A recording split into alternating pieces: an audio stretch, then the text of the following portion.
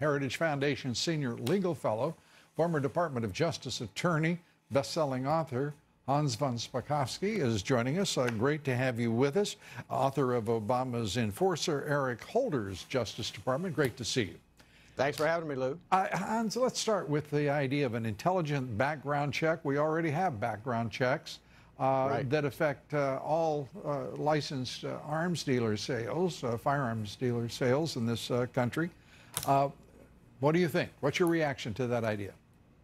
I'm really not sure what they're talking about. As you say, the vast majority of gun sales in this country already, people have to go through a background check to do that. So the very small percentage of sales, usually from one private owner to another, that don't have to go through that, almost none of those kind of sales have been implicated in the recent mass shootings across the country. So the idea that that's somehow going to prevent this from happening, there's no evidence or data to support that. That's an emotional argument, one that's not based on the facts.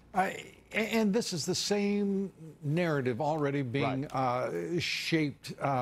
First a little background discussion, then the red flag discussion, and already McConnell has taken us to where they're headed. Assault weapons or semi-automatic weapons, in point of fact, is what they're talking about. Right.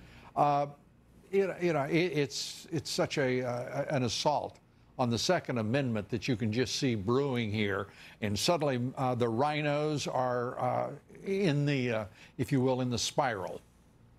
Well, no, I agree with that. And for example, this so-called ban on assault rifles. Look, there's no appreciable difference between an assault rifle, which is basically a semi-automatic rifle, and the kind of semi-automatic rifles people use for hunting. And remember, we used to have one of those. It expired, and it made no appreciable difference across the country when we had it before.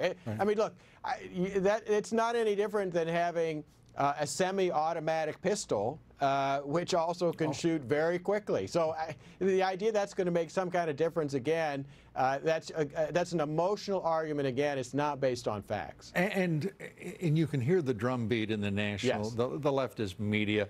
This is fundamentally a Second Amendment issue and an issue of American citizens' rights to bear arms.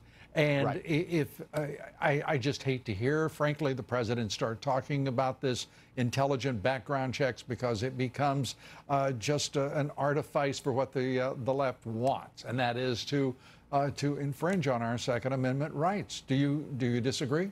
No, I don't disagree at all. I mean, it is a constitutional right, and some of the things they're talking about, you know, I really wonder if people would realize, for example, you know, your right to vote is a constitutional right, and yet there are so many of these liberals who say, well, you shouldn't have to show an ID when you go vote. You have to show an ID when you go buy a gun. You know, why is there such a big difference between the two? One is that you know, that the left has carried the narrative, and the rhinos have overtaken the Republican Party, and instead of preserving conservative values and principles within that party, constitutional principles and values.